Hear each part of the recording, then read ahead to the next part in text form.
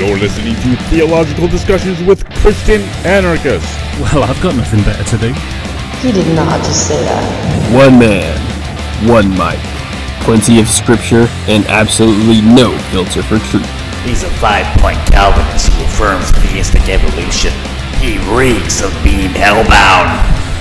This guy shares more videos of James White than James White. He's just another stupid Bible-thumping Matt Slick wannabe. The views expressed on this show are solely those of the host and do not in its entirety express the views of the volunteering members of Spiritually Honest Ministries. Enjoy the podcast or get ready to send your hate comments. Beginning broadcast in 3, 2, 1.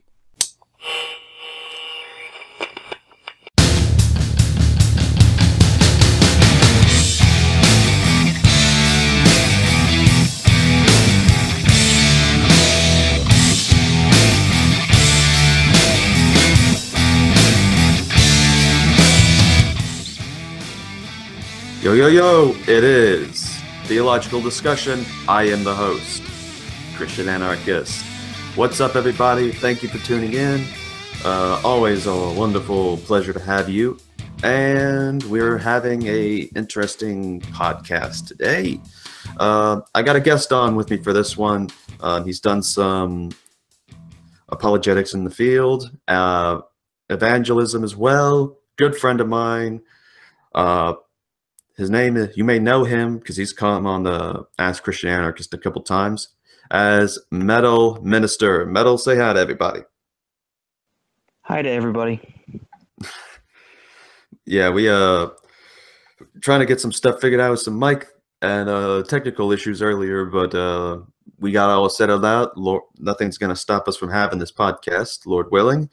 So we're going to just get right down to it. So a while back, G-Man had made a video response or a challenge or call out or something towards me, where he had seen the videos that had been posted about 2 Corinthians chapter 4, verse 4, and believes this is blasphemy for people to believe that the passage that says about the God of this world, that it can refer to Yahweh, the God of the Bible. You know, he thinks that's kind of a little blasphemous to indicate that. So we're going to actually take a look at this, the video that he actually sent or made, and go over some of the points. So I'll stop it if I need to do anything, and if Metal has anything that he wants to specifically comment on, he'll let me know whenever we do so. But anyways, let us go straight to the video. So we can take a look, or in this case, the audio. Okay, if this thing will play the button. And today we're going to be talking about the Google Hangout that I had concerning, my argument, my issues with Steve McRae and atheism, as well as talking to Christian Anarchist and his view on 2 Corinthians chapter 4, verse 4. Before I get started, I want to say a couple of things.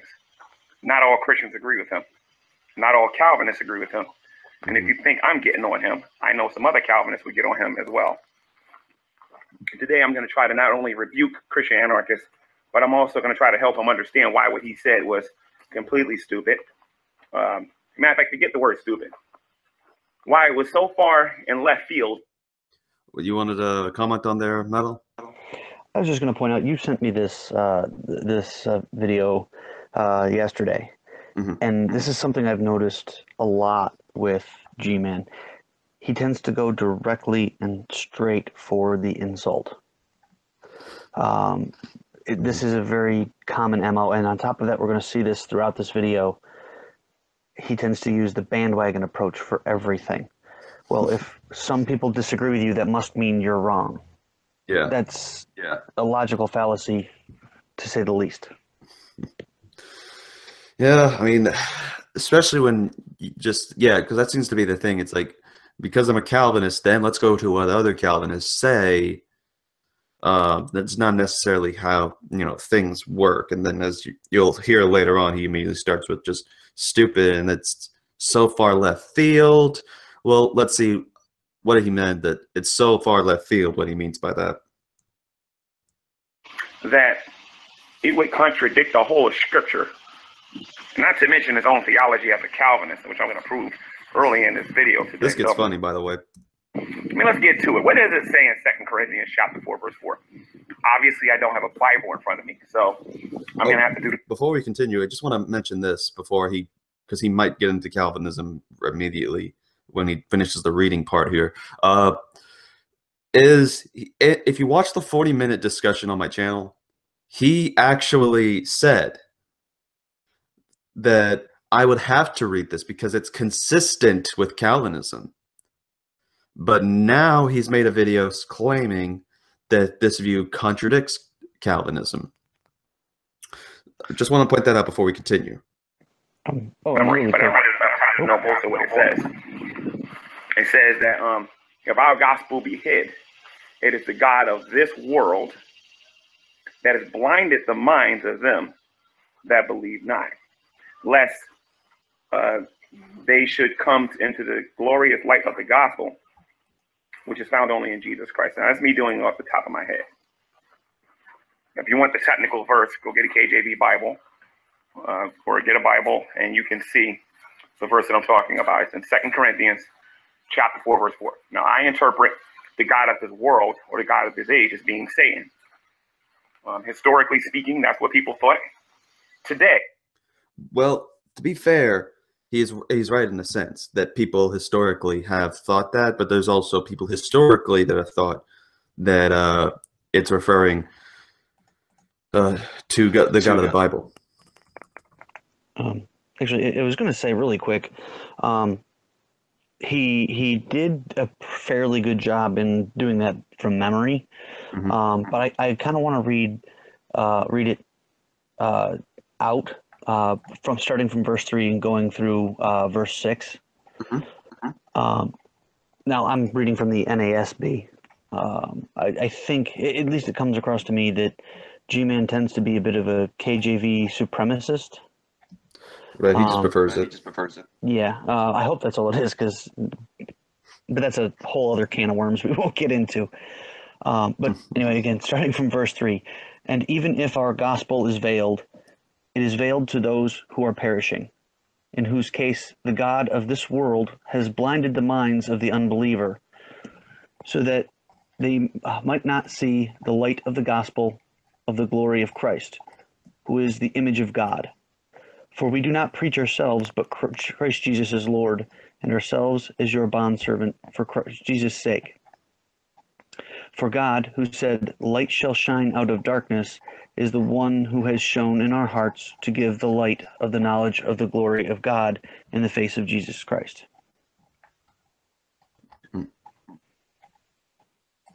Now, I would actually myself, I would point out, I mean, when you start with verse 3, and I know we'll get into this more, especially if you're looking at this from a Calvinist view, when it mentions that the gospel is veiled, who is the only person, or the only being that could veil the gospel? It's God himself. No one, unless you want to say that Satan has power over God. Yeah. So but yeah, and you're right there. And we're going to get more into that later on. But one of the things pointed out, one of the other historical things, because G-Man said this is historical, meaning he's appealing to tradition, the church fathers, that they also held to this view. But then there's some that held to a different view, which is that it being God.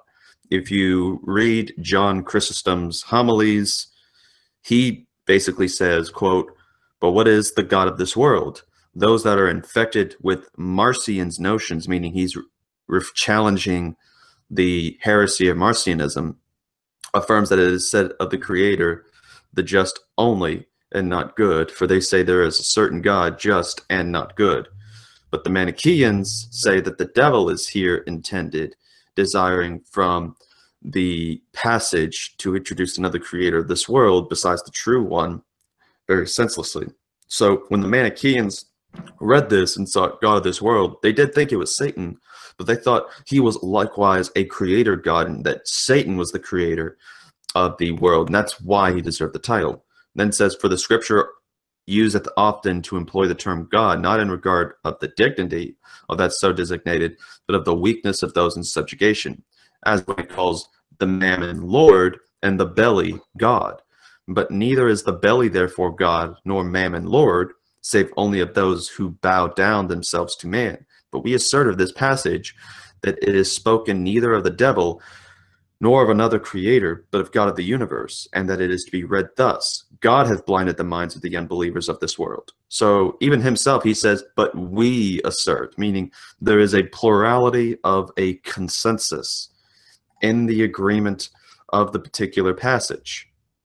Now, I just wanted to point that out, that, you know, he's right in a way. Traditionally, people thought it was the devil, but also traditionally, people have thought that it was referring to Yahweh. That's what people think. Whereas Christian anarchists, with his very weird teachings again, is trying to teach that God is preventing you from believing in him. As a Calvinist, you run into a lot of problems with that line of thinking, and I'm going to prove it. How many of you out there have heard Calvinists talk about total depravity? How many of you know what that is? Here it comes. Apparently, total depravity teaches we are so simple, that we're so depraved, that apart from God, we can't come to Christ. That's what total depravity teaches. All right, hold on. Let me stop for a sec. Okay. No. That is taking the entire view of total depravity or total inability and just squashing it flat. And then taking, just taking it from 3 dimensions and trying to squash it down to, 2 dimensions. There's a lot more to it than just that. Considering, as Calvinists, we are compatibilists. Mm-hmm. You can't just say, squish, I'm going to make a straw man out of this, and that's all you're going to run on. The idea behind total inability is we do not want to come to God, period. Our heart is a heart of stone, and until God has changed it to a heart of flesh, we want nothing to do with God. Period. Mm-hmm. And so what he's doing is he's strawmanning the position right from the beginning, and he's making a false dichotomy here as well. But you'll see that as we go along. Mm-hmm. Yeah, exactly, because he's about to, and you'll probably hear in about a few seconds. So here we go. In a minute now. When a person's born, they're in this state. It's not God preventing them from coming to the faith. They're born in the state of total depravity. We're so depraved, we're so sinful, that apart from the power of God, this person can't come to the faith, right? Think about that for a minute. Let that settle in. If a person's already depraved when they're born, and they can't come to the gospel, they can't come to the truth, then that would mean that God has stopped them. Oh, sorry. No, it's not that they can't. It's they don't want to. Period. It is not a matter of can't. Don't want to. I've used this analogy before. It's a matter of you are horribly, deathly hate chocolate ice cream to the extent that you would walk a mile on broken glass in the opposite direction to get away from it, versus a bowl of vanilla ice cream. Mm-hmm. I put both down in front of you. What are you going to go for? You're going to go for the vanilla because you want nothing to do with the chocolate. Mm-hmm. That's closer to total inability than the idea that, well, we can't. We want to, but we can't. That's not how it works. Mm-hmm. Sorry. Exactly. And I think I've actually yeah, I was just going to say, I know for a fact that the guys on the council spent at least 5 different nights going over this with G-Man live on YouTube, explaining these things to him, and he still either he doesn't understand it or he's understanding it. Mm-hmm. Yeah, I've told him that because I thought he was not, in a way I thought he was right with what he said, but that he wasn't going into the whole picture actually. And he said, well, when I ask a Calvinist, and I'm like, That's not how you get your sources. You don't just, hey, let's ask people about things. That's like letting the culture or something define terms. If you want to actually understand the sources, I mean, certainly there are different Calvinists that are going to define it differently based upon the wording, but they ultimately agree on the same consensus definition that you'll find in the official Reformed sources. You'll find it in the Canons of Dort, where they've discussed these issues about total depravity and what it is. You can find it in Reformed confessions. Heck, just get a systematic, or look in a systematic theology textbook and look for the section on total depravity. I mean, heck, I'll give him my book on Calvinism so he can have a laid out technical term about total depravity and what it is. I mean, that's all to me, it's, you just need to know how the definition and its totality states. Don't just ask a Calvinist. Look at the sources, read and study the things, because you need to find the definition that everyone's going to agree on. Anyways, but let's continue down the road for the video. If a person's already depraved when they're born, and they can't come to the gospel, they can't come to the truth, then that would mean that God has stopped them from birth, from even before they left the woman's womb to believe in the truth. Okay. Yeah, I was just going to say, if you hear a thumping sound, that's just me head desking. Yeah. What part of they don't want to seems to escape G-Man? Mm-hmm.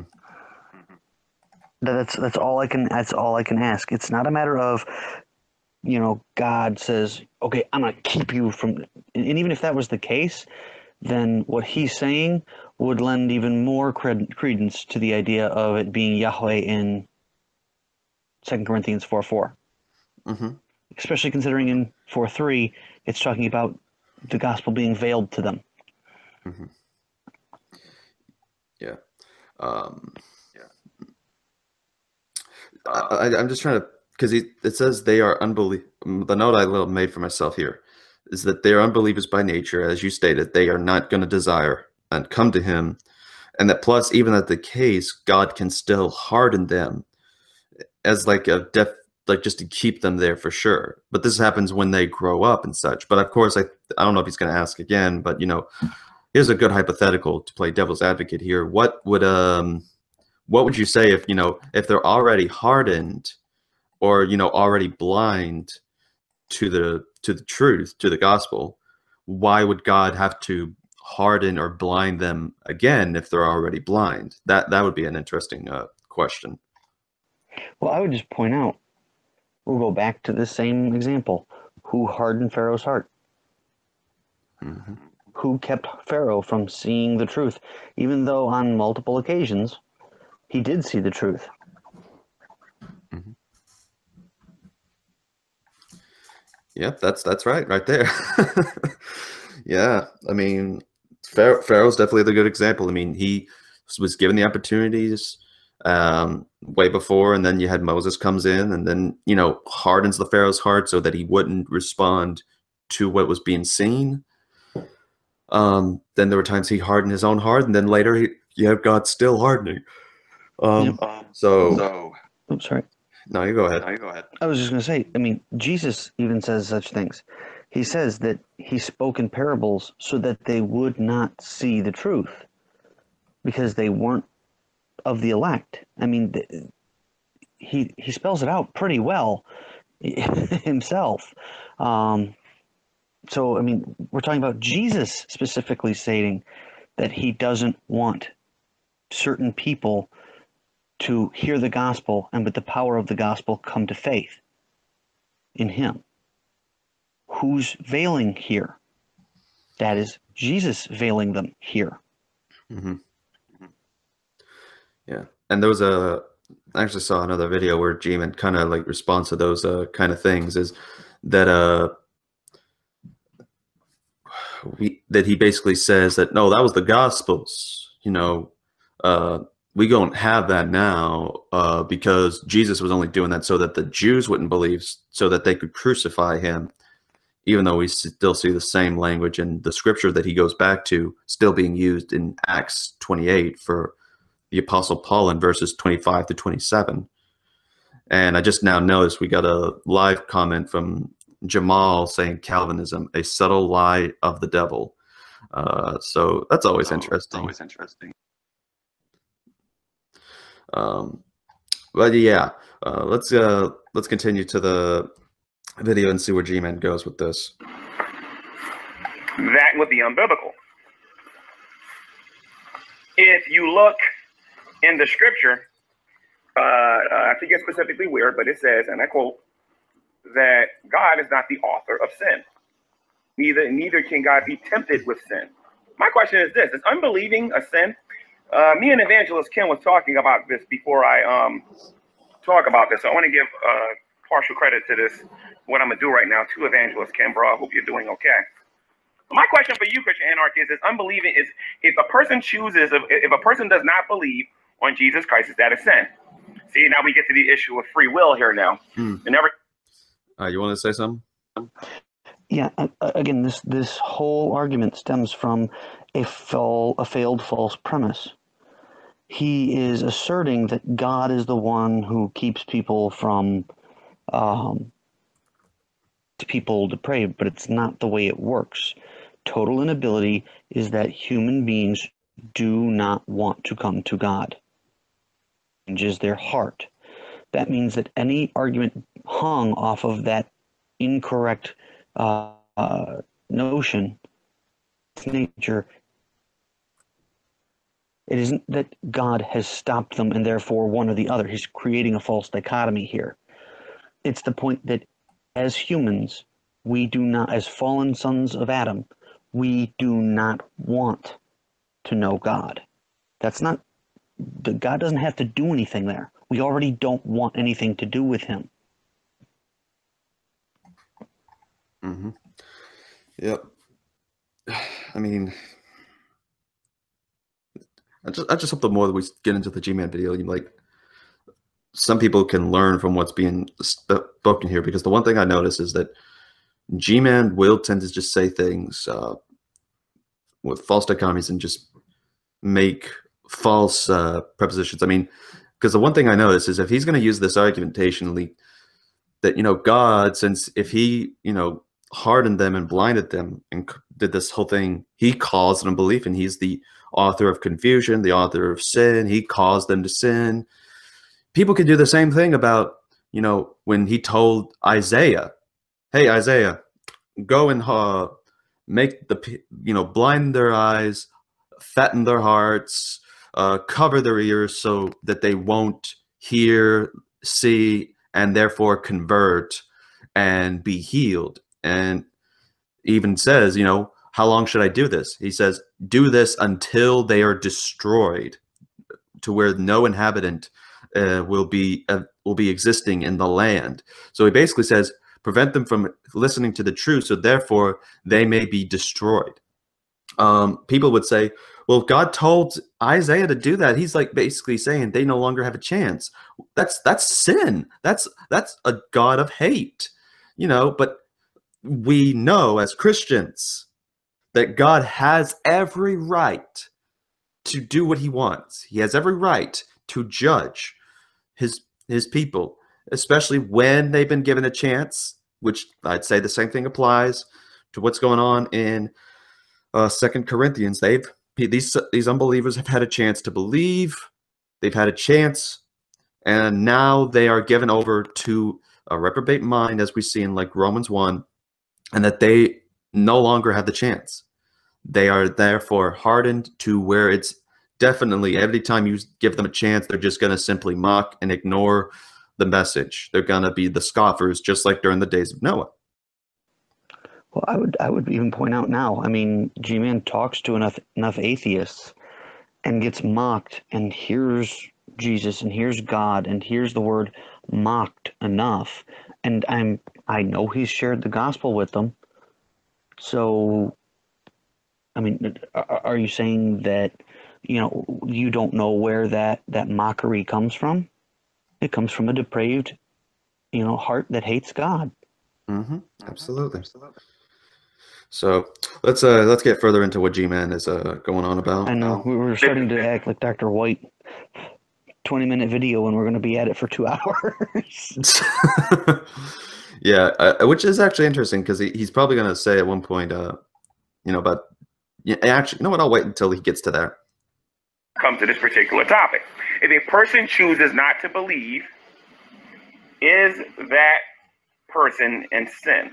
I would say yes, and the majority of the body of Christ would say yes, that person is in the perpetual state of sin because he will not believe the gospel of truth. Now, how can God say that he's not tempted by sin, nor does he sin, if he's causing you to sin? Okay, so he's not, so like I said, not causing anyone to sin any more than he caused the Jews to sin by crucifying Jesus. So that's the other thing. The crucifixion, that was planned to happen. That's been predicted in the prophecy. How are you going to do this? Well, in order to ordain and get this to happen, well, you have to get a sin to be done, don't you? That is to kill an innocent person with intent, to murder an innocent person with intent. And that was Jesus. Jesus was killed by who? The Jews, of which you say were hardened in the hearts to not believe so that they could crucify him. And so did God arrange and set up the prophecy that includes the crucifixion, meaning that he set up the sin of murder? Some people will then say this is God causing sin, and therefore you have the Muslims and atheists saying, contradiction, you have God causing sin. But we as Christians don't hold to that view. And I'm sure if G-Man were consistent, he would say the same thing, that no, this isn't that. So likewise, I would hope he would be more consistent and consider that line of argumentation here. Yeah, I mean, this would go back to what I was discussing earlier, is the fact that as Calvinists, not hyper-Calvinists anyway, we would hold to compatibilism. That it is a matter of the Jews, the Romans at the time, they wanted to crucify Jesus. Herod wanted to have Jesus beaten in front of him and to be mocked and then sent back, to Pontius Pilate. Pontius Pilate, we saw, he was like, I'm done. I'm washing my hands of this. This was all compatibilistic. They all wanted to do what they did. It isn't a matter of God having to force them to do it. As a matter of fact, it's the opposite. That in day-to-day life, if God lifts his hand a little bit, we end up with horrendous things like what happened just recently in Charlottesville, or what happened even more recently in Spain. When we see that sin of man basically allowed to run a little bit free for a second. That's all that takes, is God just lifting his common grace just a fraction, and that is what would happen. I mean, if God were to remove his common grace altogether, we would be standing on a smoldering, burning rock, and that's it. Absolutely. So, I mean, yeah, definitely thank you for that explanation there, Brother Metal. Now, let's, like I said, we're going to try to not torture you too much with the video, so let's quickly get back on board with it. And by the way, I got more than one point, but I'm just pointing this out. If not believing in Christ is a sin, why would God participate in that and prevent you from believing? It would be more logical to say that God would want to do all he can to have a person believe. So that's my point of my first point of contention. Total depravity argues against what he's arguing. Now, there it comes. Total depravity. No, you want to take this one? I said, no. G-Man's incorrect, misrepresentation of total depravity creates this false dichotomy. There is no dichotomy here. Again, when you go back to the idea that we believe in compatibilism, and that total inability means that humans don't want anything to do with God unless their heart is changed by God, it takes all of his arguments to this point and just flushes them. There's nothing left. Mm-hmm. Yeah. I mean, I don't get it. Like, total depravity, if you've studied it and actually explain it, then you'd understand this doesn't contradict the idea. Then it pretty much proves that you don't understand this, just like Hebrew Israelites don't understand the idea about covenants, about what the term Gentiles refer to, all that stuff. It's a matter that you study the matter to know, and that the consensus agrees of what happened before then. So you have definitions that are laid out. And if you don't go with the definition, then you're not arguing that it's total depravity. Because if you actually knew, you wouldn't be saying the statements you're saying. So let's continue. Oh, just a really quick... hold up. Go ahead. Oh, sorry. I have to apologize to everyone. I mean, I know we are really seriously beating this dead horse to a pulp, but unfortunately, when you keep running into the same error over and over and over again, there's obviously a disconnect somewhere, and it has to be addressed every single time. Otherwise, at one point, someone will just focus on the one time that you didn't, hammer the whole point home, and they won't get past that ever again. All right, so let's get on. And it's either you were born totally depraved, okay? It's either you were born completely and totally depraved and unable to do anything for God, because without Him you can't possibly do anything, according to the Calvinists, right? It's either you're totally depraved when you're born, or God is the one stopping you from doing it. Which one is it? Both. It's both. Is it you're totally depraved from birth? Or is it God stopping you from coming to the gospel? Yes. Because if you're already totally depraved, then you can't come to the truth anyway. So why would God have to stop you from coming to the truth? That was the question that I asked earlier. Yes. I mean, think about it for a second. Like we said, God hardened Pharaoh's heart. How many times did Moses come to Pharaoh and say, "Let my people go, or this will happen"? And Pharaoh said, "Whatever." The bad thing happened, and Pharaoh went, "Oh, rats, that's right. He's correct. That's the truth. Let him go." And then just after that, boom. No, bring him back. We're not, you can't actually go. Mm-hmm. I mean, I'm sorry, the misrepresentation is just so bad. I mean, I feel like, this is going to sound mean, but I feel like I'm talking to Leighton Flowers.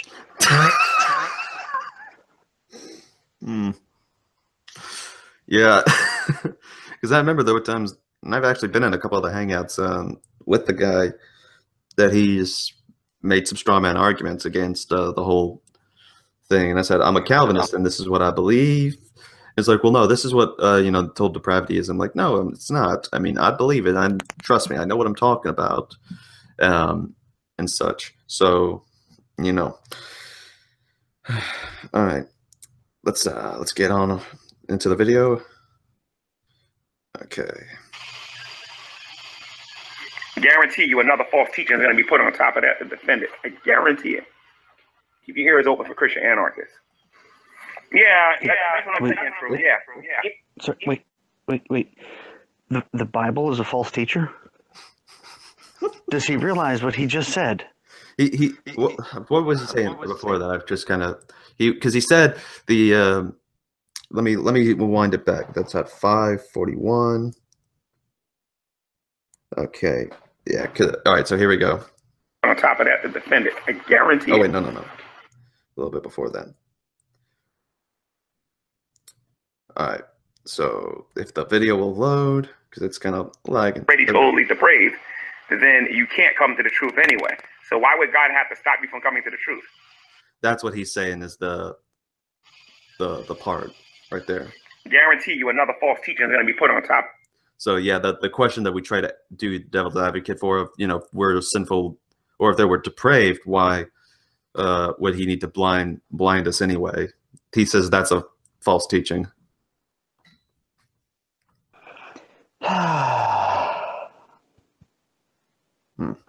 I'm sorry, but haven't you and I been focusing pretty much exclusively, I think with one exception, on what the Bible says? And the only exception was John Chrysostom? Yeah, I only mentioned him because he mentioned what was it? So we're looking at, fairly, relatively early church, and something that was believed by people at the time. So it was to not, allow G-Man to strawman the argument even further with the idea of, making it the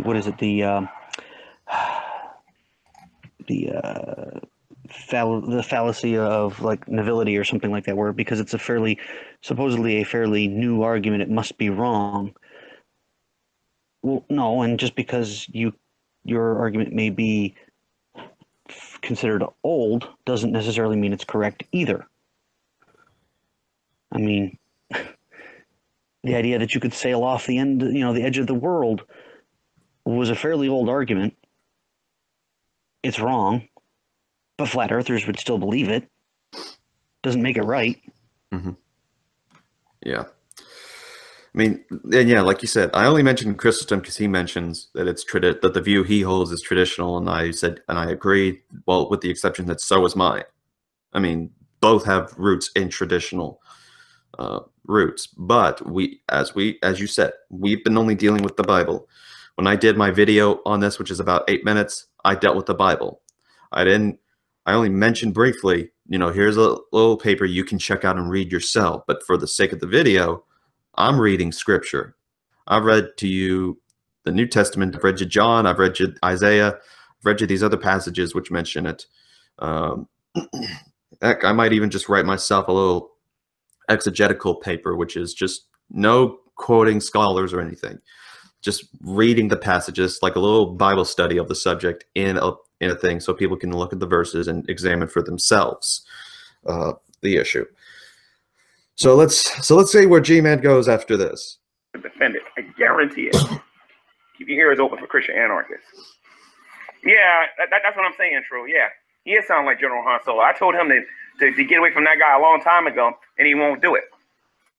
So now we have true empiricism. The guy that is dishonest and goes after and is promoting, but while he promotes intelligent design, is definitely very dishonest and lies about things that he has said, such as that DNA or something dissolves in water. Like he thinks that it dissolves in water rather than or something degrades or something like that. I don't know exactly the full story about that. It's been a while since he said that, but the recent thing, because if you watch his hangouts, he deletes them as soon as he's done with them, and the reason why is because he says some stuff that is just ridiculous. One of the recent ones being that, what was it? The bird's beak or something. He says that evolution can't produce things like if you get a bird's beak to evolve into ATP synthase or something. Like, he was just basically saying, all these science fancy words. Hate to sound like the southerner here, but he was saying all the science fancy words basically, and it made no sense of what he was saying. And to me, I've only heard of him just through being on the fence. I've never really had a chance talking to the guy or to meet the guy, and yet here he goes talking as if he's studied me, he's seen my videos, or he knows me. I was gonna say I can't say anything about true empiricism. I don't think I've ever seen any of his stuff. I haven't ever interacted with him, so I can't say anything about him one way or the other. But I will say this: General Han Solo would not agree with us on this. Yeah, and that's what G-Man's going to get to in a few. Yeah, because he's right here. He's about to You'll tell learn. the part about You'll John Han learn. Solo. So, although Christian anarchists did tell me that General Han Solo disagrees with him on this point. I have to say that. All right. So I believe that he's arguing against total depravity. And number two, he's confused. Because whoever believes this nonsense that the God of this world is God in 2 Corinthians chapter 4, verse 4, now has to say that it isn't total depravity that's keeping somebody from coming to Christ. It's God himself that's keeping people from coming to Christ. So I just want to let y'all know the reason why I decided to keep the clips in here where he keeps repeating this is just because how silly that he rants about this and eventually gets way too emotional. So just letting y'all know, we're not going to respond to the total depravity things because we've already established that he's strawmanned us when it comes to the total depravity. It's a very stupid line of theology. It is not well thought out. Christian anarchists need to stop reading those little study notes that's in his Bible and actually read and pray and ask God for understanding. You know, that's funny, because if I actually read the study notes and the Bibles that I have with me, they would actually be in agreement with you. So you would actually be getting me on your side if you told me to read those study notes for some of the modern stuff that I'm having. Because in the NIV Study Bible, it says it's the devil. In the Reformation Heritage Study Bible that I have, it says it's the devil. In a couple commentaries that I have from Matthew Henry and Harper's Bible Commentary, they say it's the devil. The only thing that's really saying that it's not the devil are a few of the early commentaries, some modern scholarly commentaries that are just pricey, like the Expositor's Commentary, and scholarly, peer-reviewed biblical scholarship papers that have been going out. So if I actually took my time reading study notes, that would actually agree with you, G-Man. So wish you'd understand that part. But I didn't read the study notes for that. I read the Bible itself. I mean, I had a compact Bible on me at the hand when I was looking at it. And I just read, you know, the Bible. No study notes, no commentaries needed. So, all right. Now, let me interpret the verse for you guys the way he claims it's reading. And when it says that in 2 Corinthians chapter 4, verse 4, that if our gospel be hid, it is because the God of this world, or the God of the Bible, has blinded the minds of those who don't believe, lest they come to the glorious gospel through Jesus Christ. So it isn't total depravity that's keeping us from believing in the Lord. It's God preventing us from believing in the Lord. I'm not really getting and understanding why Christian anarchists is believing in this. And that's not my only point. Then he tried to argue, and this is when he started really getting mad at me. He'll try to say because I wasn't letting him talk. Yeah, right. He knows he was getting called out on this nonsense. And it wasn't being told that I was not being able to talk. I was able to talk, but I was being interrupted when I was reading stuff, and especially when I was reading the scriptures. If you go back and watch the video that I have, you'll see that I was trying to read Romans 9, and what does he say at the end when I'm just reading verse? I'm just reading the passage. I'm not putting words into it in Romans 9. He says, and that's Calvinism, and that's Calvinism. So he admits Romans 9 is Calvinism, according to G-Man, based on the video. Go back and watch it. Don't take my word for it. Do your research, do your homework, go back in the video and watch it. It's there. And not just on my channel, but if you go to the video on my channel, the full link is there that takes you to G-Man's full hangout. So it's on both of our channels. I'm sorry, I was just going to say, because he's talking about, you know, you're talking about Romans 9, and he's talking about, you know, God not being the one to keep people from the gospel, except that as we read in 2 Corinthians 4:3, that the gospel is veiled to those who are perishing, those who are unbelievers. Well, Romans 1:16, for I am not ashamed of the gospel, for it is the power of God for salvation to everyone who believes. Mm-hmm. So it is the power, the gospel is the power of God. In other words, the gospel is so powerful And this is why Jesus had mentioned it in parables only to the Jews.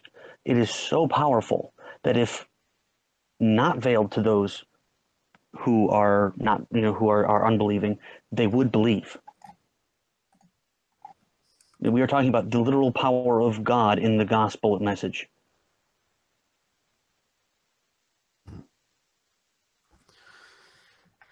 All right. Yeah. I mean,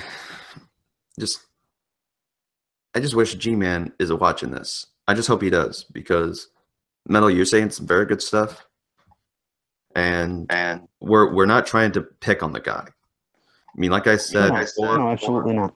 Yeah, like I said before, I believe he's a Christian. I'm not gonna. I appreciate that he's willing to stand in the pocket and take shots from people and still spread the gospel. Mm-hmm. I appreciate that he's willing to do that. And like you said, we're not trying to pick on him. It's just a matter of we have to correct errors before they sprout and grow wings and get even worse. There's an old saying, the truth flies, falsehood flies, and the truth comes limping afterwards. I forget offhand who said it. It's one of my favorite quotes, though, because unfortunately, error, whether intentional or unintentional, tends to move very quickly, and it takes longer for the truth to be presented and try to erase that falsehood. All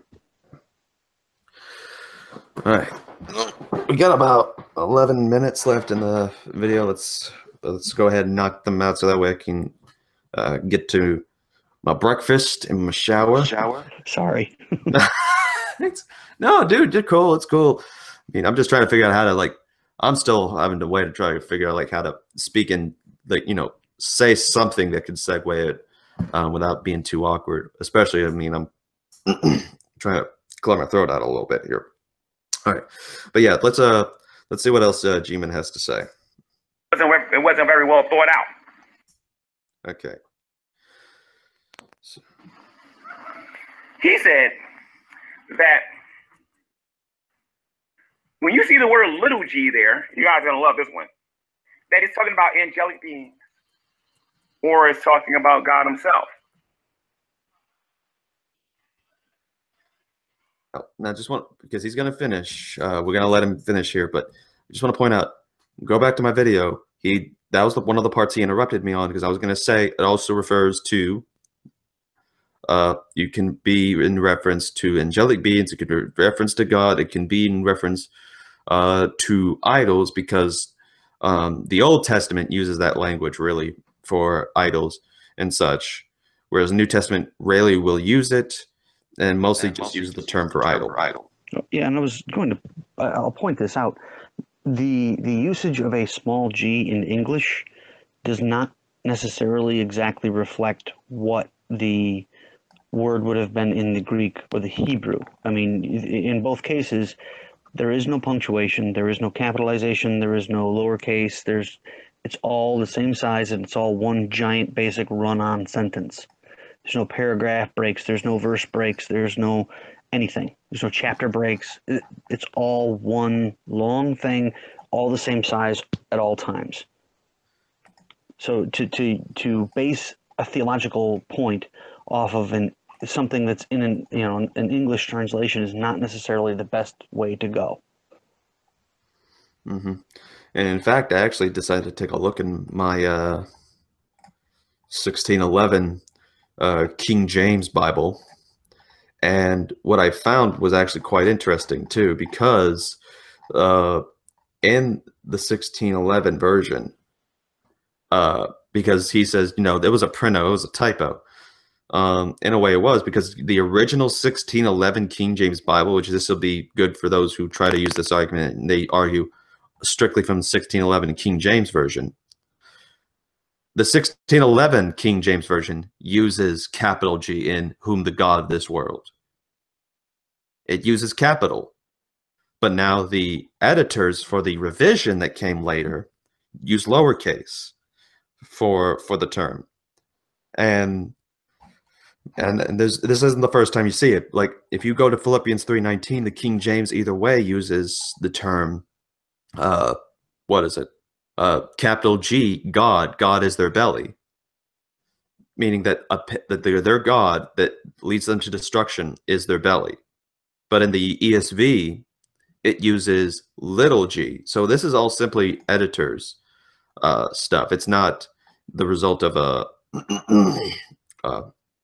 you know, all of that mess and all that. It's to me, if you just focus on the English, you have to then say Jesus spoke English to people back then, or that these were written in English originally. When the Greek that's used, it used all capital letters. It didn't use lowercase then capital there. If you look at a manuscript, which I link in one of my videos to P46, it was an all capitalization thing that was used. So, but anyways, yeah, let's let him finish his point.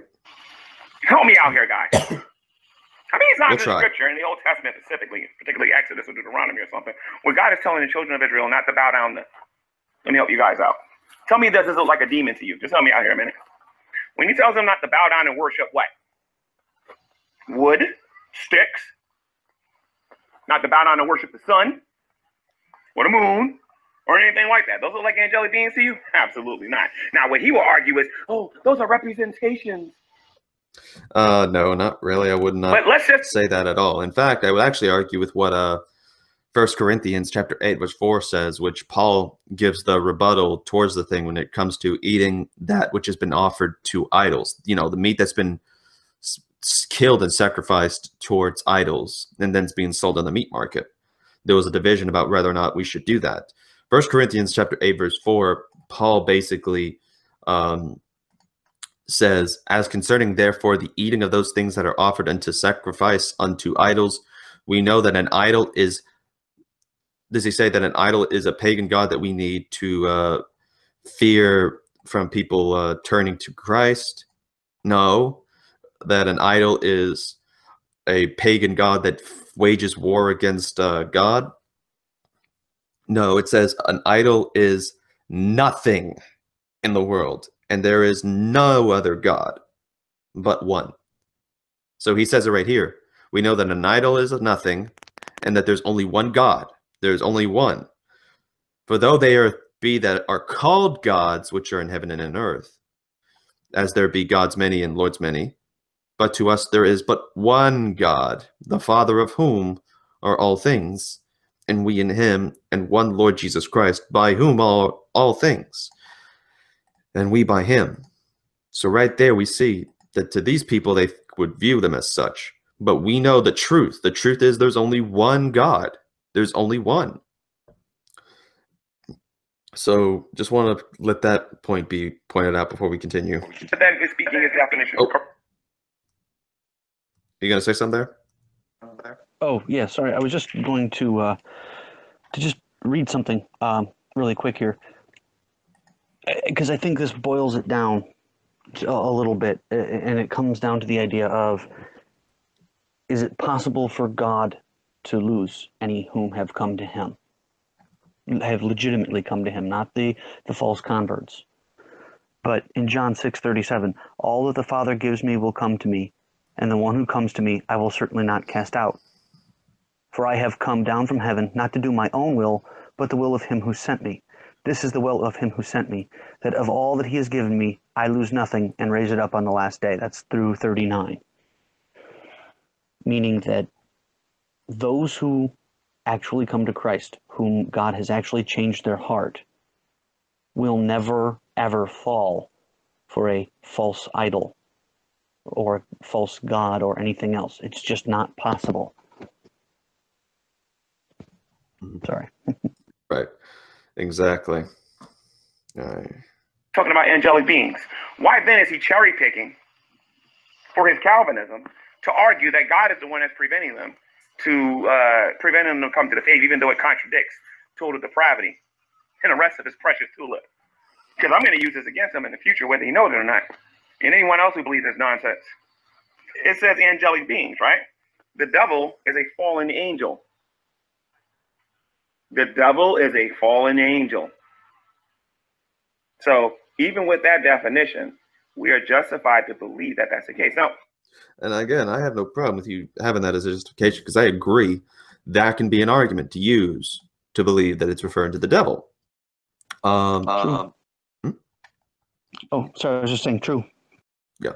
So, but again, at the same time, you have to also consider the other part of the side as well. I mean, just like when it comes to Presbyterians and Baptists, Presbyterians have a good case for infant baptism, not for salvation, because they don't believe that, but that at least, you know, the conservative evangelical Presbyterians compared to the liberal side, that these conservative Presbyterians believe, you know, baptism is a covenantal sign. It's a covenantal thing, just like with circumcision. That what's it called? The idea of circumcision with the Israelites, for Christians, it's being baptized. That's our circumcision, and that's like a sign of putting one into a covenant, or like being a member of a Presbyterian church and such. Like, you know, you have in order to be a member of the church, you have to be baptized. Well, if you were baptized as an infant in Presbyterian circles, you can be a member of a church if you were baptized as an infant. So that's you know, two different splits that have sound arguments that, you know, yes, you can have your thing, and of course says, do not say that children can't participate in the things of the Spirit of God. But then at the same time, you have definitely some good verses for believers' baptism. But you don't have people saying, you know, one's a heretic and the other's not. The only infant baptism that's heretical is that by the Catholic Church, which does actually use it to say baptism is the remission of sins and such. But yeah, I mean, like I said, I understand where G-Man is coming from on this, you know, so I'm not disagreeing necessarily, but I'm convicted still that it's still referring to God. But again, he actually brings up a good point about it possibly referring to the devil if we go by the definition of what the term God that's used there for. So let us continue. I also asked him something else, and I want to elaborate a little bit here too. Since humanity has started, who caused Adam and Eve to sin? The serpent, right? The serpent beguiled Eve. I wouldn't say that he caused them to sin. He tempted them. That the cause of their sin was themselves. They were tempted. They had the ability to choose to obey God or to disobey. And with their curiosity, they chose and caused themselves sin because they acted upon their desires and such. I don't know what say you, Metal Minister, about that? Well, I would definitely say that when it comes to Eve, I could see that she had been, like you said, like maybe deceived. She was deceived, but Paul tells us that Adam was not deceived. That he knew what was going on. He was there. With God first. He witnessed part of God's creation, and his process. But of course, at the same time, he ended up choosing Eve as opposed to God in that case. But yeah, I mean, it was a completely different concept here. We have now, before, you could have said that there was a form of free will. But at the same time, once the fall happens, that's a moot point. That no longer means anything because the human heart now automatically despises God and the things of God. It's a non sequitur. Mm-hmm. Yeah. Yep. I mean, the human heart despises God. It's non sequitur. So, yeah, I just would say, just to point out just to elaborate before we continue, that we don't believe it was necessarily that the devil was the cause, but but rather that still he tempted them. He was the cause of temptation.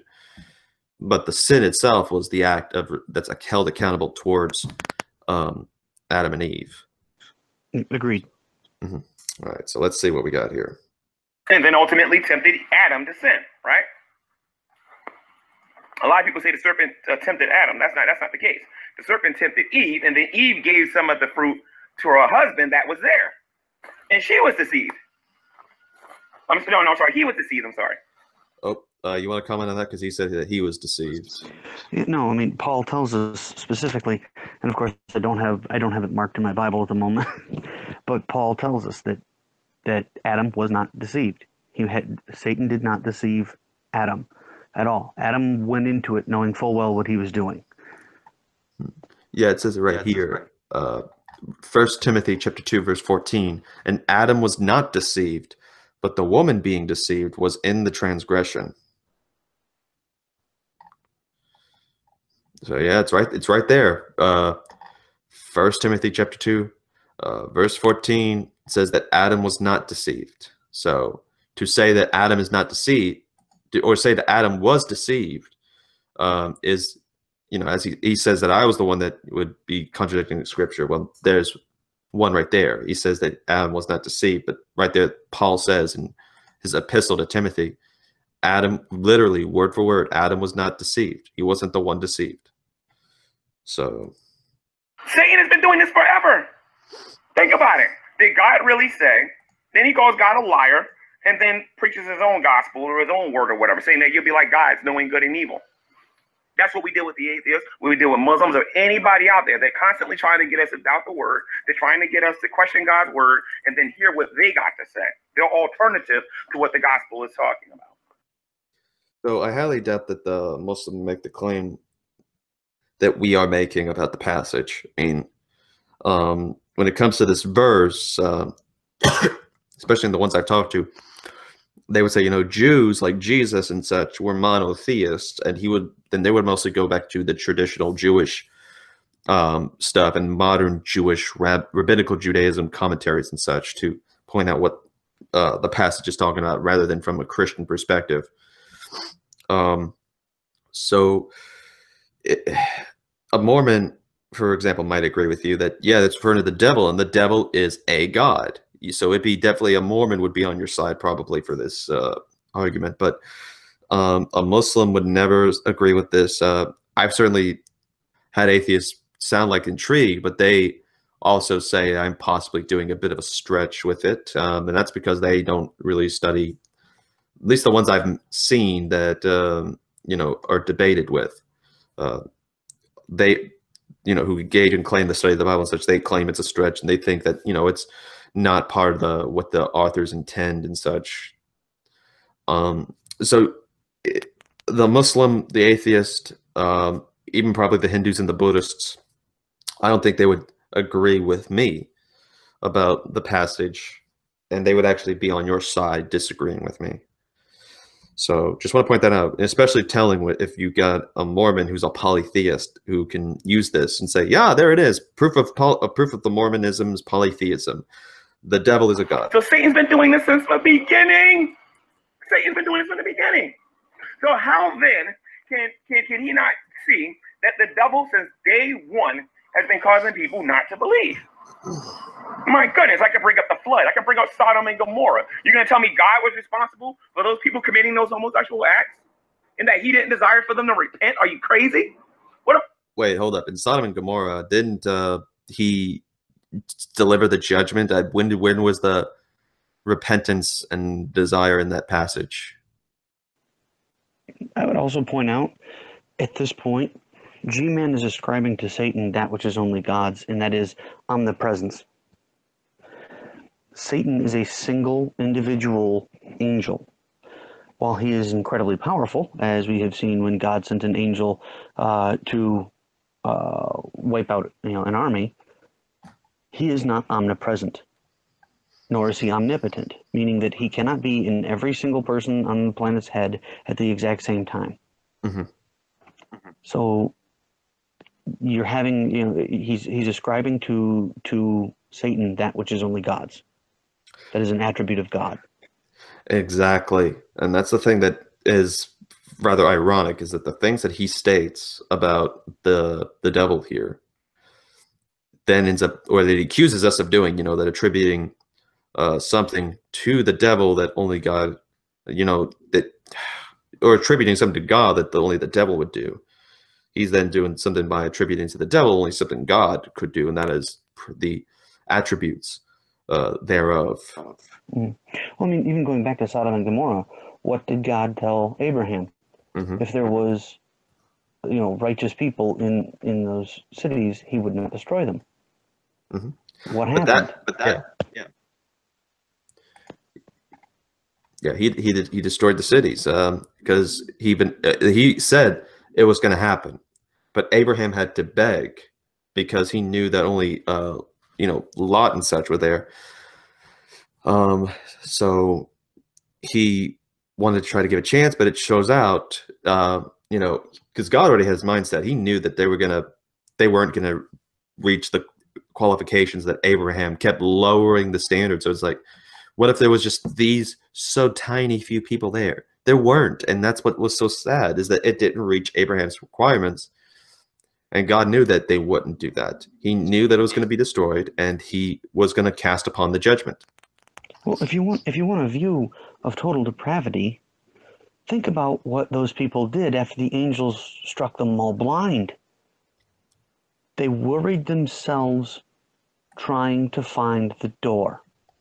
They didn't try to go, oh, whoa, we just really screwed up here bad. We need to repent and figure out what's going on. No. They continued to try to do the evil deeds.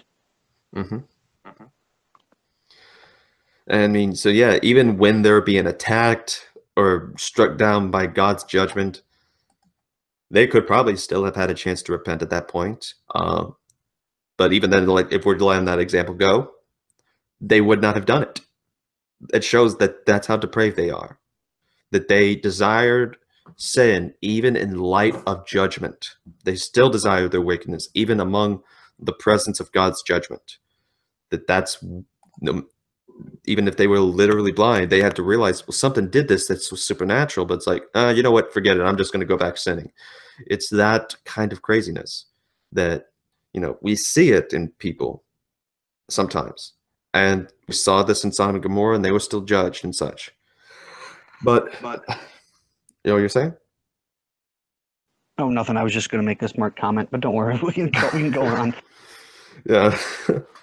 Yeah, let's check back on G-Man here, because we got about like 8 minutes, and I want to see, because I forget like what all he did say at some point. So some of the stuff is like refreshing a little bit to me. On the Baptist, when you were preaching to the Israelites, that God didn't want them to repent at some point. Wait, there's something wrong with you people? I honestly think it's a cheapening of what Christ did on the cross, if you ask me. He's taking away the severity of what's going on here on the earth and what the devil has accomplished. Because right now we're living in the last days. The Antichrist spirit is alive and well in this world, and they are getting everyone ready for the man of sin to come about. So he, I took out a big portion there because he was basically ranting a little bit, and he thought like part of what we're saying here is in part of the prophecy of the man of sin coming and such, and that this is one of those false teachings that is coming about in preparation for the man of sin. So definitely interesting stuff, if you ask me. Well, again, I would just point out, if it was only the devil that was causing problems in Sodom and Gomorrah, then why on earth did he not have one of those angels or send down Abraham or someone else into the city and simply preach to them? If that's all it would take, if it's just a matter of it's just Satan in there, why didn't he simply just cast Satan out of the cities? No, because they were reveling in their sin. It was their heart. When it comes back to Noah's flood, if it was just Satan running around making all of these people, do bad things, why did he destroy everyone but Noah and his family? Why not simply cast the devil out of the area, or have Noah think about it. Noah preached. The whole time he was building that ark, he was preaching. but it didn't change anything. Mm-hmm. Yeah, I mean, great. I'm a little trying to say something, and all of a sudden got tongue-tied and lost my train of thought. Sorry. No, it's cool, man. No, what you say on here is helpful. I mean, that's one reason I enjoy having guests on here, because it adds more to the edification. It adds more to what's the topics being discussed. It adds more meat to the bones that we're preparing for the spiritual meal for all the brothers that are watching right now, the brothers and sisters that are watching right now. So what you say, regardless, helps out a little bit, my friend.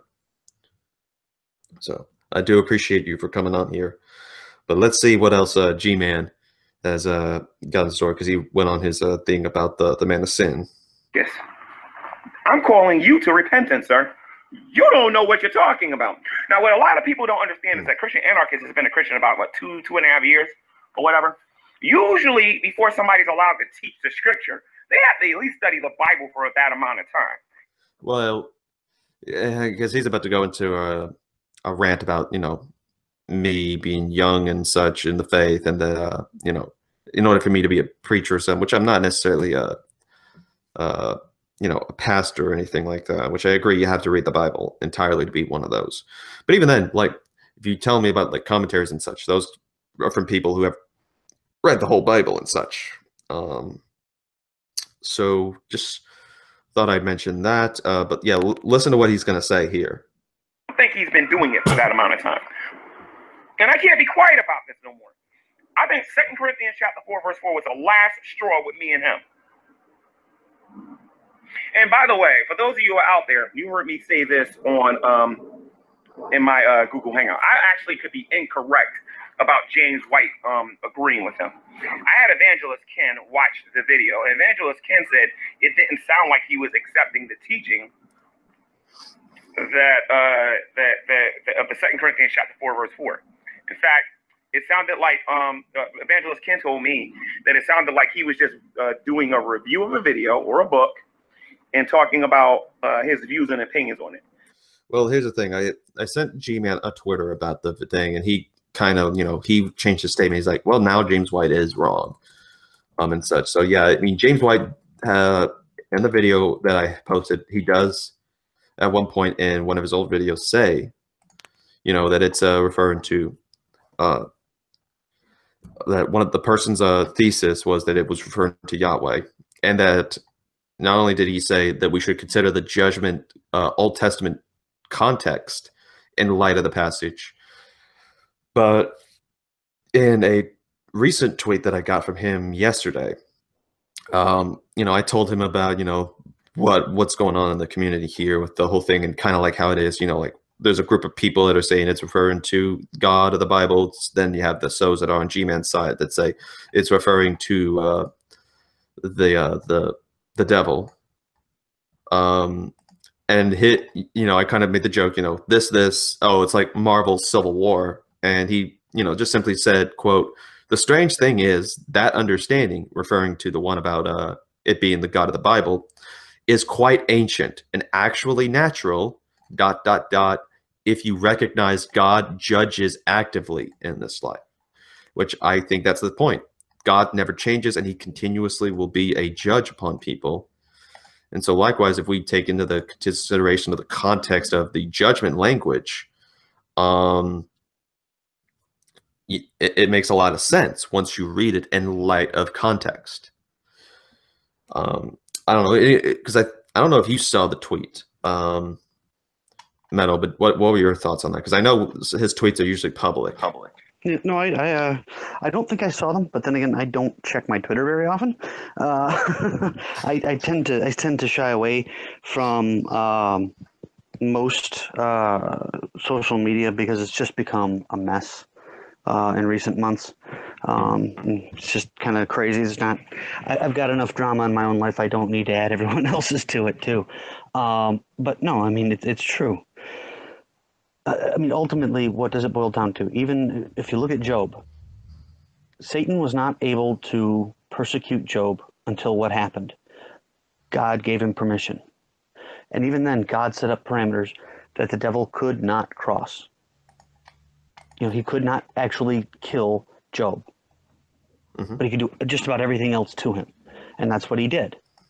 And what happened when God came down and Job had, repented and everything? What happened?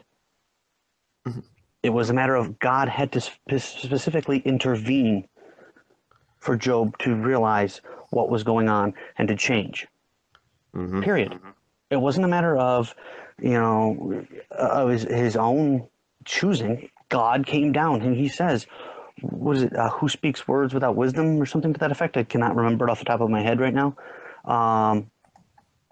Because Job had no idea what was going on, but God did. God was in control the whole time.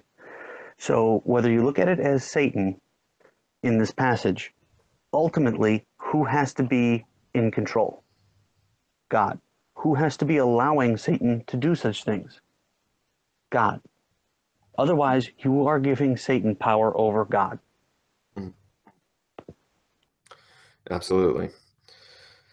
So, that's the other thing too, thinking that, you have to have this view because it'd be consistent with Calvinism. Great Calvinists such as John Gill and such held this view that it's referring to the devil. It didn't contradict their view of Calvinism. In fact, it would actually affirm it as well, because you have the idea that God is in control and that he has to give the devil limits, and he knows that he'll give him the permission, because if he gives him the permission, he'll only do it if ultimately God gets something in the end. And he knew that Job would not betray God and go to the devil in the end. He knew that he would stay with God. So, just read the book of Job and you tell me how it ends. Does he forsake God and never come back to him, or does he eventually come to God and retreat to him during his times of need and his time of understanding during suffering? Just consider that for me as we can carry on with our video here. If the video will load. I think the thing's frozen, so hang on a second.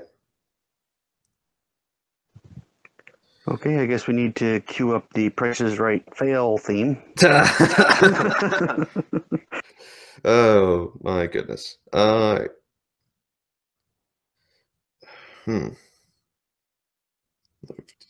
That's strange. All right, I'm gonna try to get this back and running.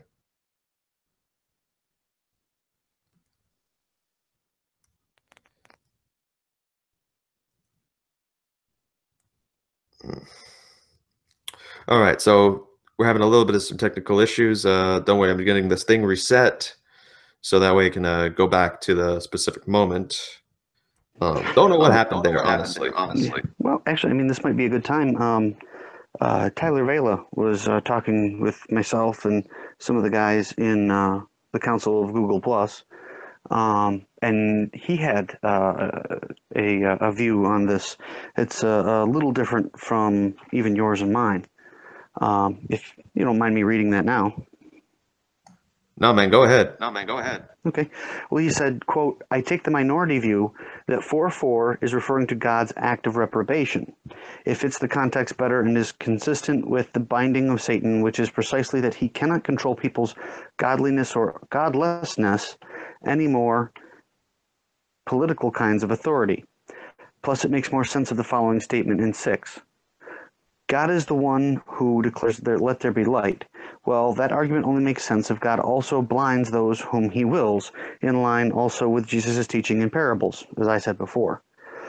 Or else Paul would be implying that Satan can stop a decree of God by blinding people.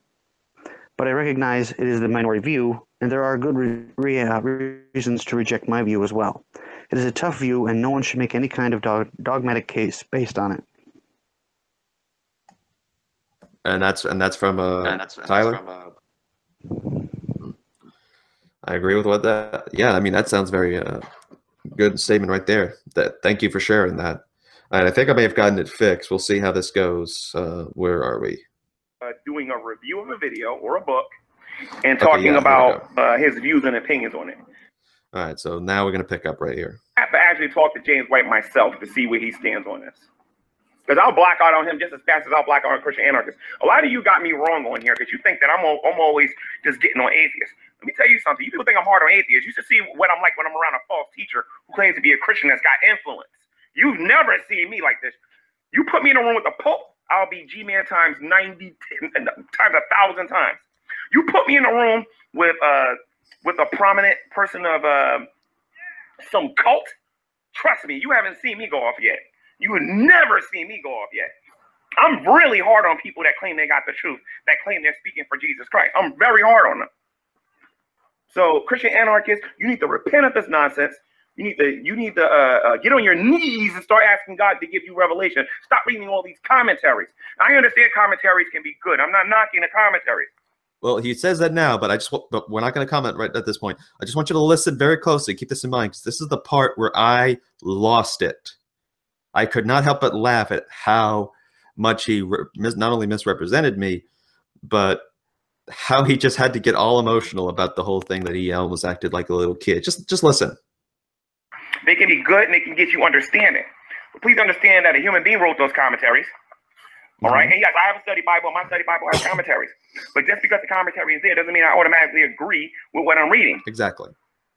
There are some Bibles where it tells you in the beginning that a Calvinist was part of this, a Pentecostal was part of this person was part of this, and then I go read the commentary and I can hear that particular denomination's opinion there. And I'll listen to it and I'll examine it with the rest of Scripture. Then I will come up with an opinion about what I'm reading. Or I'll pray and I'll ask God, obviously praying to God first. Then you go about reading those things. And then you go about, because I did it backwards. I'm sorry. Put the pray and ask God first. Secondly, you read these commentaries, you go to different websites and you find out how to interpret the Scripture. Mm-hmm. And then you line it up with the rest of Scripture, and then you ask God to give you the final result about what you should believe. I don't believe Christian anarchist is doing that. I believe that Christian anarchist is just in love with his commentaries, and he believes it because the commentary said it. Now, I've never done this.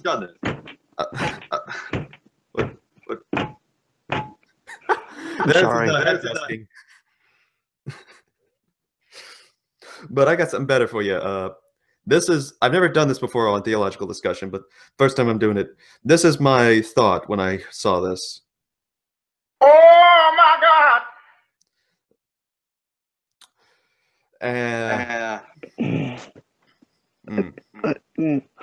I think the headache would feel better right now than listening to that. I'm sorry. Yeah, well...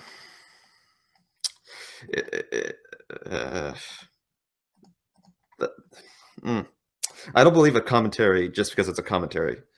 If it's in the Scriptures, it's in the Scriptures. I examine the Scriptures first, because when I saw the commentaries, or when James White had said something about this, I'm like, I don't know, that just sounds too weird. I wouldn't go that far. But I actually looked in the Bible.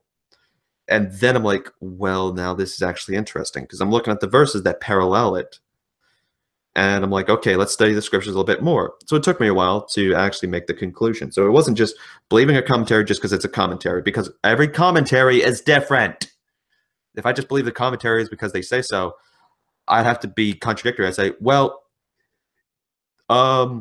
it's A and B in a or B question. It's A and B is the answer. That would basically be the equivalent. But I don't do that, because I try to study the different views and then study the actual passages in the Bible. And I went to several on this. So it's not just me accepting a commentary because it's a commentary. So living in the last days, guys, and this is just more proof.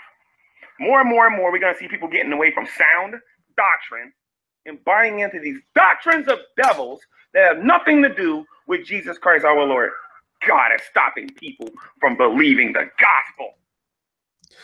Preventing, not necessarily stopping, but whatever term you want to be using to find that. Does he disagree that Jesus stopped people from believing the gospel when he spoke to them in parables?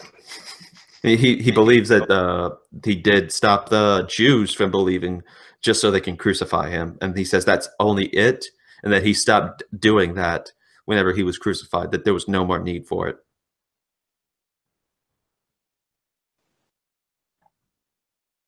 What say you to that?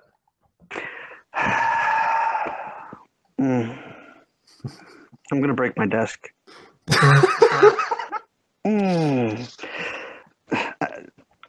That honestly doesn't make any sense. I mean, can you point to me chapter and verse of where God said, where God says that, I only blinded the Jews for the crucifixion, and then I won't do it ever again, and I never did it before, and I won't. No. If you look, God does that sort of thing throughout. I mean, he specifically keeps certain people from knowing him. Again, I'll point back to Pharaoh in the Old Testament. I mean, think about it. Judas was running with Jesus all that time, and yet, he kept him blinded with Satan, right? He didn't cast Satan out of Judas. You're going to tell me Jesus didn't know Satan was there, even though he knew all of those other demons were in people that he cast out? Yeah, man. It just has to. When it comes to the argumentation, I don't think he thinks it through as well, just like he accuses us of doing, because, I mean, let's just agree that, he did that for that purpose, that he just told it just so he could get crucified. Acts chapter 28, you still have to deal with that. Acts chapter 28, I'll get it real quick on my little software. Acts chapter 28, verses 25 to 27, which says, "And when they agreed not among themselves, they departed." Who's the they? In verse 24 it says, "Some believed the things which were spoken, and some believed not. And when they departed, Paul had spoken one word, well spake the Holy Ghost by Isaiah the prophet unto our fathers, saying, Go unto this people and say, Hearing ye shall hear and shall not understand, and seeing ye shall see and not perceive. For the word of this people is waxed gross, and their ears is dull of hearing, and their eyes have they closed, lest they should see with their eyes, and hear with their ears, and understand with their hearts, and should be converted, and I should heal them. Be it known therefore unto you that the salvation of God is sent unto the Gentiles, and they will hear it." So he says this after he says that, he was preaching something, therefore, that some believed, some were not, some didn't believe. And he says, and quotes Isaiah from a more oral Septuagint type of point, which if you go back and read the verse, he commands Isaiah to preach something unto people so that they will not listen, and that once their hearts were fattened and eyes were blinded and their ears closed, they would not be able to convert and be healed of their iniquities. So this is Paul after the crucifixion of Jesus. Just want to point that out for all those wanting passages afterwards besides 2 Corinthians. So, Christian anarchist, I better never, ever, ever, ever be in a room with you again and hear you say that again, man. Especially if you don't mind, because I'm going to eject you as soon as you say it. I'm warning you right now. And here's the thing. I'll actually let him, have that at least. Just so I can, with Romans 14 and all that stuff, just so I don't cause him to stumble or cause his message to stumble in trying to get the gospel out there. If I'm in a room with him, I won't bring it up. Just for that. Go ahead. I was just saying, I mean, that's obviously, that's very cool of you and everything, but I would also point out that is that's G-Man creating his own echo chamber. It's a view he doesn't like, and instead of addressing the view with you on an equal, Jesus, I'm putting even and equal together and making one word, and it sounded awful. But yeah, instead of a nice even playing field and just discuss it out with you, look at your side, and then even if he disagrees with it, instead of just being, I hate to say it this way, but being adult about it and understanding that there are people out there who disagree with his views and have different views, who still love the Lord and are still, Christians, he would rather create an echo chamber. Mm-hmm. Mm-hmm. That unless you are 100% lockstep with his view of everything in the Bible, he will, boot you out instead of talking about it. Mm-hmm. Yeah, and I hope that, one day we can mature enough to have a discussion on this. If he even wants to have a debate, I mean, I'm open to having that. But at the moment, I'm just doing my study on the whole thing, and people can comment or not. Some people have agreed with it and said it has actually helped them deal with some difficulties they've had with the Bible. So meaning that some people that have doubted the Bible have actually, had their faith strengthened and their hope in God strengthened from reading it in this particular way. But then you have some that just disagree with it and find that gut wrenching. So it's not something everyone should necessarily believe. But yeah, let's continue the video because we're almost done with it. So let's check out what we got. If I'm in a room with you, and I'm in your Google Hangout, I'm gonna hit the ignore button because that is straight out false teaching. You can go around saying, "Oh, I still believe that G-Man's a Christian. I still believe." I don't care what your opinion is, dude. You're going around telling people that God Himself is stopping people from believing on Jesus. What is wrong with you? Jesus Himself said that a kingdom divided itself can't stand. All right, hold on a second. Got to stop there because I got a comment there, and then also apparently Metal dropped out. Okay, his app crashed. Great.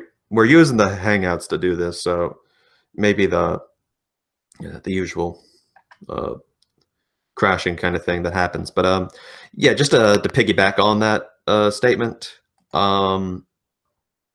Jesus said, "Therefore I speak to them in parables, because they seeing not and hearing, or they seeing see not, and hearing they hear not, neither do they understand." He speaks in parables just for the purpose of them not being able to understand the specific people. So that, and he's quoting from Isaiah 6 verses 9 through 10, which he says this in order that these people may be destroyed and judged. And this is at least afterwards in their adult life if they continue and persist in their rebellion against God. All right. So, I don't know. I think Menno's probably about to try to join back in. All right. All right. So he's getting his stuff settled. There we go. Sorry about that. The app just crashed out on me there for a minute. That's what I get for, unfortunately using an Android device. No, it happens to some of the mobile users here lately. But yeah, I was just saying, what you said about Jesus speaking in parables and such. So let's continue on with the video, see what if there's anything new for the conclusion on this. How can Satan be divided from Satan? And how can God be fighting himself? That's just nonsense. Well, none of that's found in there. I'm just saying that right now, G-Man. Nonsense. Not to mention it goes against your total depravity. So if you believe that, you can't claim Calvinism no more. Well, at least you can't be a 5-pointer. You have to be a 4-pointer now, because you don't kill total depravity, my friend. You don't kill that altogether. Because it's either. I just want to point out he's said this like maybe 4 or 5 times that it's contradicting total depravity, even though originally he said that it has to be consistent with Calvinism in order to believe this. But now it's contradicting. Here's my question. According to G-Man, which is it? Is it consistent or not consistent? Which is it, G-Man? Just thought I'd bring that out. It's either Jesus is keeping you from, it's either God Himself is keeping you from believing, or it's your total depraved state that's keeping you from believing. Which one is it? Yes. Now, I watched the video that you sent me, Christian Anarchist, regarding Matt Slick. Matt Slick does not agree with you. Matt Slick does not agree with me, but at the same time, he understands where the argument can be made, which comes with the parable of Jesus, reason why he spake in them. So he says that, you can hold to both views and that they're very consistent. And I would agree with him, even though he disagrees with me on who exactly is in reference here. So Slick believes that the God that's talked about there, the God of this world, is Satan and not God Almighty. Mm-hmm. Yet again, he quotes Okay, Jesus. Corbin says God can prevent them from believing if he has turned them over to a reprobate mind for their wickedness. I would agree with you. Yeah, you disagree on 2 Corinthians 4. But in 1 Corinthians, it says... Oh, what were you going to say? I was going to say, welcome to our side. Yeah, exactly. That the Apostle Paul was talking about some sinners in the church that was doing some things. I believe it was the one that was sleeping with their father's mother or something like that, and it wasn't even done amongst against the heathens, right? And what did the Apostle Paul say to do? He said, hand them over to Satan for the destruction of the flesh. Why? To get them to repent. If God is the one that's preventing them from believing, and that's the end goal, to keep them from believing so they can be thrown into hell or whatever, then why hand them over to the devil for the destruction of the flesh? Which is another way of saying that you're giving over to a reprobate mind. No, it isn't. It's right there. He just says, no, it isn't. Destruction of the flesh in an effort, because it will save their soul. If it's the one I think he's talking about. I could be wrong because he didn't give an exact quotation. But if it's the one that I'm thinking about, it was two believers who had fallen into sin, and they were turned over to Satan in an effort to save their soul by destroying their flesh. They would literally was to kill them so that they would stop sinning. Mm-hmm. You know, that they would save their soul. If it's what I think it is that he's talking about. Mm-hmm. Yeah. All right. So let's see. We almost got this down. We got 2 minutes left of this. Let's see what we can do. Right. Why hope for repentance if that's not his goal? Christian. Okay. True empiricism says the problem is. All right. So I just want to keep in mind. Here comes the true empiricism guy again. Hasn't really met me. Hasn't seen my videos. Doesn't know too much about me. Listen to what he says. I think that Christian anarchist does actually believe in God, but he is trying hard to water Scripture down. He wants to exclude himself from sound doctrine because. And that's all he apparently says, because as G-Man will say, he's trying to finish up something. I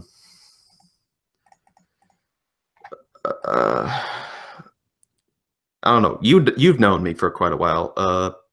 Metal, what are your thoughts on that? I'm trying to see where any of this waters Scripture down. This doesn't make any sense. That doesn't make a lick of sense. If anything, it makes it's something that we would have to have even more faith and more love for God to understand and to accept. Exactly. The watered down version is to say that, well, it's just Satan's fault. It's always Satan's fault. Exactly. You definitely would see this in like the liberal universalist churches preaching that particular idea. Or even in Seventh-day Adventist churches, where they eventually believe all sin will be placed on Satan, as opposed to being, having Satan be Satan, jeez. You've got to stop getting me up this early, man. This is killing me. But instead of Jesus bearing our sins on the cross. Mm-hmm. Well, now, instead, we have Satan bearing those sins in hell. Well, which is it? Is it Satan's fault or is it our fault? And that's why we need a savior. Mm-hmm. Yeah, absolutely, man. We need a savior. All right. So about 1:30 left. Let's see how much we can go through this is going to be a challenge here. See how much we can go without cutting him off on this one. Say we got like 2-3 more hours to go. Oh, man. All right. So let's see what we can do. 1 minute, 30 seconds. Can we do it without interrupting? Let's try and see. I guess he's going to keep writing and whatnot. Okay. Yeah, I do wonder if True's So it's our sinful nature that keeps us from coming to Christ, right? Or is it not our sinful nature that keeps us from coming to Christ? That is God himself that keeps us from coming to Christ. 7 times he said something like this. 2 Corinthians chapter 4, verse 4. And Christian anarchist is a false teacher at this point. I can't deal with it no more. Be bold about what you believe. Stop walking around here buying into these compromising doctrines because you want to be everybody's friend. How is this gonna make me be friends with people? This is one of the biggest problems I have with G-Man. Listen, as a brother in Christ, I love him as a brother in Christ, but he has got to stop with the insults, with the childish behavior. This has got to stop. This is not evidence of someone who is mature in the faith. This is the evidence of someone who, it almost comes across like he's looking for more followers and more yeahs and rah-rahs from the people who follow him, as opposed to just having a discussion on the truth. Absolutely. But again, how is this compromising? In fact, if I was to say this to an atheist, I'm pretty sure that they might find that an interesting interpretation, since it's different from the from the American traditional understanding from some of the people. But they'll say, how can you believe in such a thing? When it came to Calvinism, oh, you can better believe the atheists weren't too happy with me.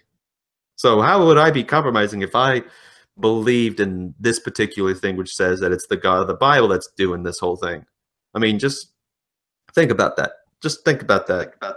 If anything else, it would actually almost lend them ammunition, I mean, in their own minds anyway, because they would be like, oh, well, see, God is just evil. This is you can't follow him. He's evil. Where if you actually follow what the rest of Scripture says and you don't look at one verse totally in a vacuum, you understand what's actually going on. And you understand that that does not make God evil by any stretch of the imagination.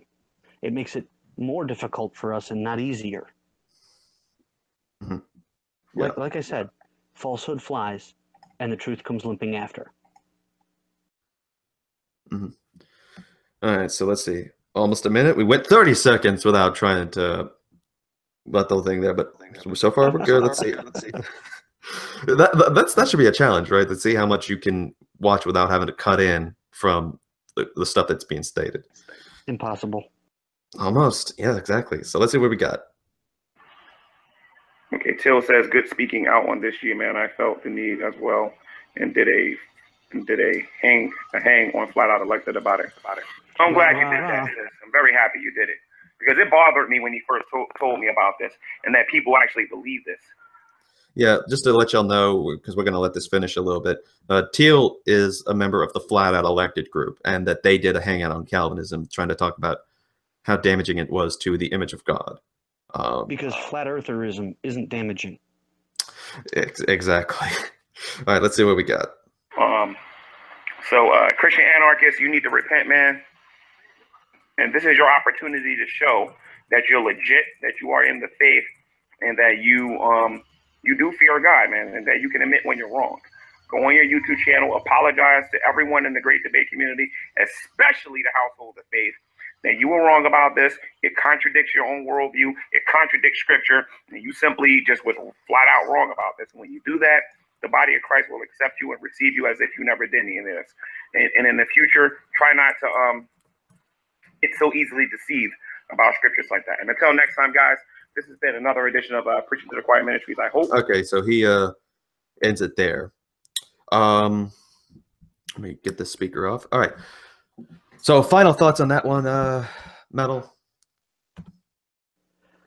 Just that, like I said at the start of this, where if you start with a false premise, everything that follows behind it is going to be false. He started with a false dichotomy and a misunderstanding of the idea of total inability, and he tried to hang a bunch of different arguments off of it, and it collapsed under its own weight. You cannot take the as Dr. White mentions, it's the ideas are more like that of a diamond, all those different facets in perfect harmony in a perfect shape. Well, you can't squash that flat and expect you're going to get everything out of it and understand what it means and then rightly divide what we believe. It just will not happen. And unfortunately, like I said, in this case, G-Man has not just squashed it paper thin, he's squashed it down to a one-dimensional object. I mean, there's just no depth to it at all. Yeah. I mean, like I said, we're not doing this to be hard on G-Man. I mean, we because I mean, I've went to a council, a bunch of people on this. They had different views on it. Vincent Lasson or Lankin, however you say it, he agrees it's referring to God, and a couple others agree the same thing. And some that believe it's referring to the devil, they don't view this as a heresy, such as Matt Slick. He doesn't see it as a thing that's blasphemy or divisive. So G-Man's probably going to be on the Bible Thumping Wingnut show Sunday to discuss this. So we'll see how that turns out. We'll see where it goes. But yeah, ultimately, I think what we need to do is just, like I said, I don't care what you believe on this particular topic of whether it's referring to the God or the devil, but you still have to recognize one thing, that God is still in control over everything, regardless of who is the God or the theos that's mentioned in that passage. And as long as you believe that, you believe God is in full control over everything, and that if it's the devil, he can't even do anything without permission by God. That's what you have to recognize, to know that we have an all-powerful, almighty God that loves his creation and cares for it. So I just want y'all to keep that in mind. I thank Metal Minister for coming on here to discuss this issue, because I didn't just want to be likewise being an echo chamber of this idea. I wanted to get someone who he's himself stated he's on the fence on the issue. He's not taking anyone's side on the matter, and he's able to see and review what G-Man is saying, and how, you know, he's just wrong on the idea that it's something that needs to have a call to repentance of, and this is not just from Metal, but a bunch of brothers and sisters in Christ. So we're hoping, I pray and hope that we can be reconciled on this, just like other people are able to as well. So thank you all for tuning in. Metal Minister, if you'd like to, would you like to sign us off in prayer? Sure. But first I have to say, I think we did James White proud. No, thank you. 20-minute video, and it took us almost 2 hours. Dear Heavenly Father, we pray that what we have said here today is not divisive. We are not looking to cause strife in the body. That all we want to do is actually bring everyone together and to understand that we have enough problems with false teachers, true false teachers out there, that we should focus on, and not to be dividing ourselves. Lord, we pray that these words will touch the hearts, perhaps, of those who may not know you, that you will use them to soften their hearts, to give them a heart of flesh and replace their heart of stone, and bring them to you, Lord. And we pray that all of this reconciles to you, and that we also pray that we also know that in all things you are in control, Lord, ultimately, and that all things work to the good for those who love you. So we pray, Lord, in all of this, in Jesus' name. Amen. Amen. Yes, Lord. Thank you for that. All right, that's all the time we have for theological discussion. Tune in next time, and I hope you all have a great day. But until then, this has been the Christian Anarchist. Shalom Aleichem. Peace be upon you, because I wish that upon you. Have a good day.